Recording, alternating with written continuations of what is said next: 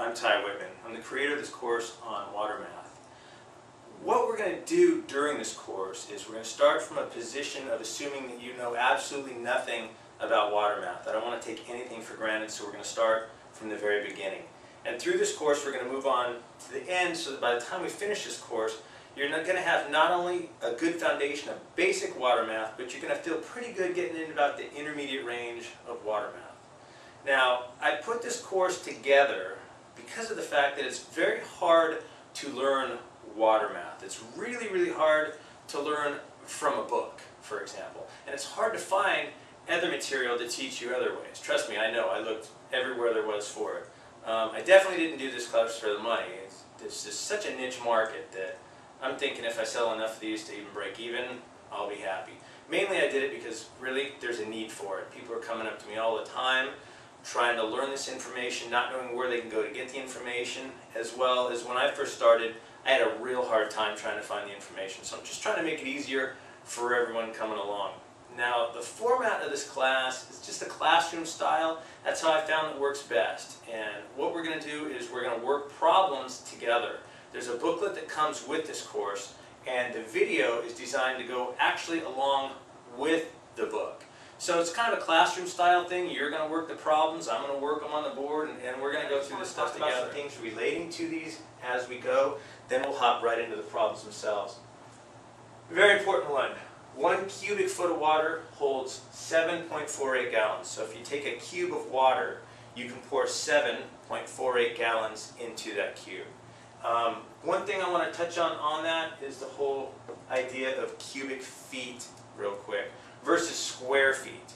If you take a foot and you measure something and it's a foot high by a foot long, now we're talking about square feet. That would be like square foot in relationship to something flat, this wall. We'd be talking square feet. Now cubic feet is when you add an extra dimension to that. So now we're not just talking about the surface of this wall, we're talking about the space in this room. So when we talk about 7.48 gallons goes into 1 cubic foot, you can pour 7.48 gallons into that to fill that up. Now, the weight of 1 gallon of water is 8.34 pounds. That's another important thing to do. We'll be using that a lot later on when we get into dosage. You can use those two things, and let's just take a simple problem that you might see. What is the weight of 1 cubic foot of water? Well, we know that there are 7.48 gallons in 1 cubic foot, and each of those weighs 8.34 pounds. So if you multiply 7.48 times that 8.34, that's going to give you the answer, and the answer is 62.38. Okay? 7.48 gallons in a cubic foot, each of those weigh 8.34 pounds. Already into the formula. Not everything is shaped like a rectangle out there. In fact, quite a bit of the stuff that we have in this system are circular tanks, like I showed you before. So now what we want to get into is how many gallons of water in a circular tank. The formula we're going to use for that, again, another flashcard, how many gallons, the formula for how many gallons in a circular tank. Diameter squared times 0.785 times the height of that tank. That's going to tell us how many cubic feet are in that tank. We want to know how many gallons, so 7.48. That's the formula to find out how many gallons are in a circular tank. Let's break this down piece by piece. Diameter. Again, diameter is the distance across that tank, straight across. Diameter squared. What that number squared means is you're going to take the number of that diameter and you're going to multiply that number by itself. So in this example, if this were to be 10 feet across, you would take 10 feet and you multiply it by 10 feet. Now, just so you're familiar with what's going on here, if that were to be cubed or a third, that would mean 10 by 10 by 10. In this case, and in all the cases we're going to be working with today, that's going to be squared in this formula, it's always going to be squared. But I just want you to have a basic understanding of what that means. So what you're going to do is you're going to take the diameter distance across and multiply it by itself. 0.785 is a constant. I'm not going to waste time or try to confuse you getting into where that number comes from or what it means. And you probably really don't care at this point if you're trying to just solve this problem. So just memorize it as part of the formula. Times the height, given the height of the tank, or if they're asking for the level of the water, the height of the water. And that's going to give you, again, cubic feet, but we're solving for gallons, so you're going to multiply that times 7.48. Okay?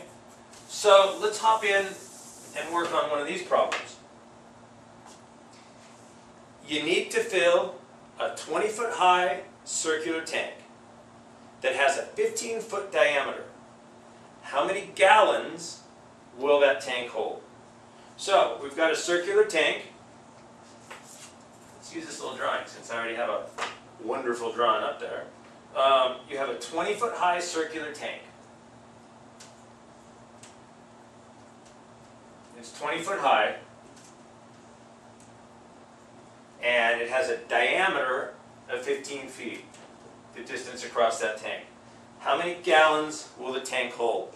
Let's write the formula first, then let's plug everything into it. That formula again is diameter squared times 0.785, just a constant number, times height, which is going to be h for height, times how many gallons in a cubic feet. In a cubic foot, 7.48. And that's going to give you your answer. So let's plug these numbers in. We have a 20-foot high circular tank. It's got a 15-foot high diameter. So 15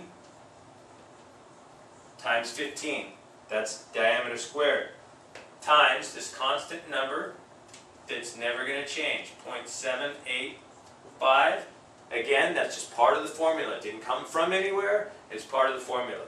Times the height. 20 feet is the height of this tank. Times how many gallons in a cubic foot. And that's going to give us our answer. We're going to multiply that straight across. 15 times 15 times 0.785 times 20 times 7.48. And the answer is 26,423